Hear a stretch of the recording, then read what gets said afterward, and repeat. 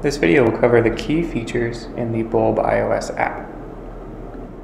From the Home Portfolio page, users have the option to view their groups via the tab at the bottom, edit their portfolio information, or begin creating content directly via the blue plus button.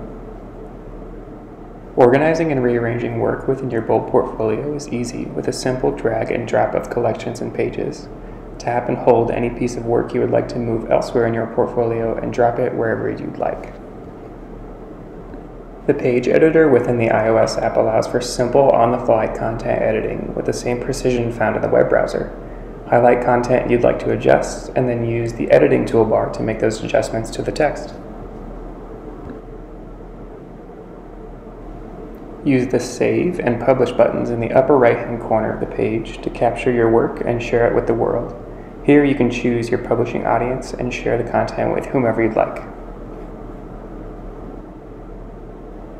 Native only to the Bulb iOS app is the ability to insert and record drawings directly into pages.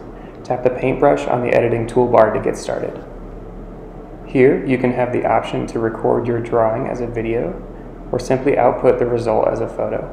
This is a fantastic way to demonstrate a difficult concept visually or narrow the reader's attention by drawing directly onto a photo. Thanks for checking out the Bulb iOS app. Be sure to keep an eye on the App Store for updates and improvements.